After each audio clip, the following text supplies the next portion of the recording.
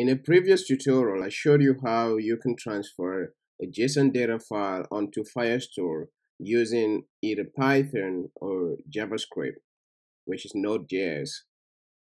In this tutorial, I'm going to show you how to do the same thing, but in this case, we're going to use PHP to transfer our JSON data onto Firebase Firestore.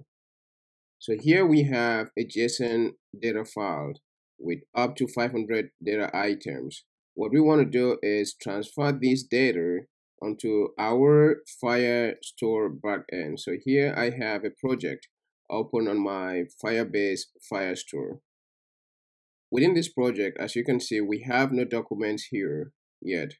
I'm going to go back to the editor, and here I'm going to run a command which is based on this PHP script. And what this class is going to do is it's going to transfer this JSON data onto our Firestore backend. As you can see, our data has successfully been transferred onto the Firestore backend. And here it says a success upload, and it took about 30 seconds or so to do that. And let's go to our Firestore backend to confirm that this data has been transferred successfully.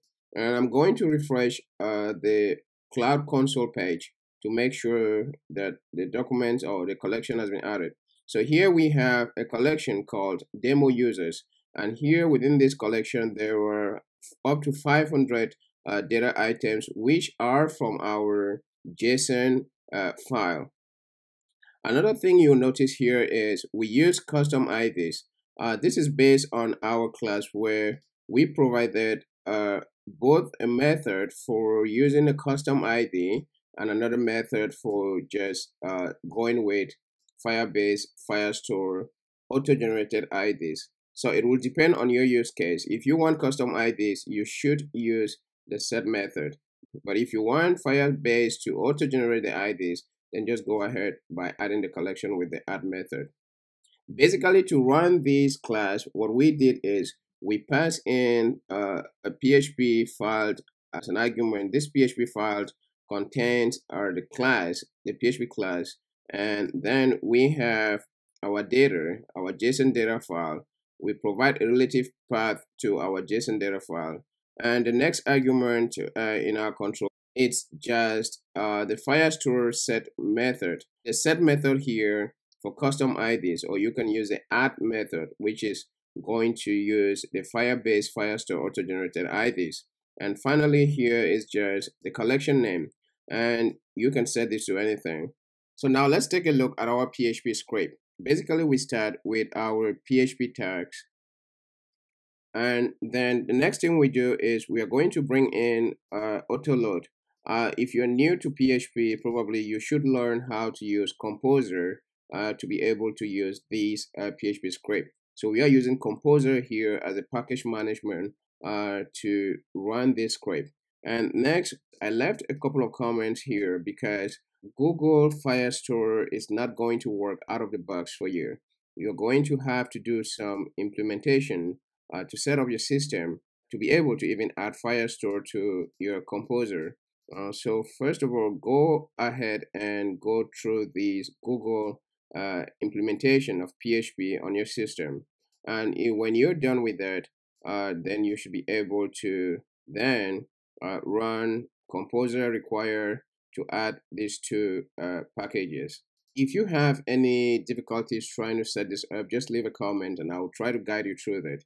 The next thing I did was to bring in Firestore client, which is what we need because we're going to be transferring our JSON data onto the Firestore client. Here I have a class called upload JSON file Firestore. This is basically a PHP class, and here I declared a couple of class variables. So here we have a class constructor, and within the class constructor, we here basically is to record the time that it will take for this script to run. And next, I had to initialize Firestore client, and in order to do that, you're going to need the JSON service account file from your Cloud Firestore backend. So make sure you get this, because without these JSON Firestore file, you won't be able to connect to your Firestore backend. And after that, I'm going to, since I'm using our command line, arguments, so I'm going to check to make sure that the list of arguments here, it's at least up to 4. So I do a count of the arguments from our command line. Then the next thing I did was here, just get the command line arguments and assign them to the instant variables. So here, for example, the JSON file path is going to point to our argument at list position 1. And the second method is going to point at our command line argument at list position 2. And the collection at our command line argument of list position 3. And here, the next thing I did was I did just a little check to make sure that the method that will be sent, it's either set or add. So if you try to put in any other string to run this script, it's going to throw a PHP exception, wrong argument exception, and instead set or add are the only acceptable methods. Next, we have the main method of our class, which is an upload method. Here, basically, this method is going to process the JSON data, uploads the JSON data back to our Firestore backend. So first thing I did was to get the JSON file, read the JSON file using PHP file get contents. Then next, I decode this JSON string to an associative array. Then with that, I do a for each loop to go through the data. And here I will just be printing, as you can see here, each array as we go do a loop through the items of the data. Then what I did next was to check to make sure that a method matches either the set method or the add method. And if it matches, then it should go ahead. Then here, finally, I did a check to make sure that in completion of our loop, I'm going to lock down a message on our console or our terminal to indicate to us that our script has finished running and the time it took for this script to run through. The add and the set methods. So here is a set method. The set method is basically, as I have tried to mention before, you're going to be setting the documents with custom IDs, while the add method is just going to use the Firebase Firestore auto-generated IDs. What we need to do next was to just declare a class, create an object of it, and call the upload method of our class. And that is it for this script. If you have any questions, please leave a comment below. And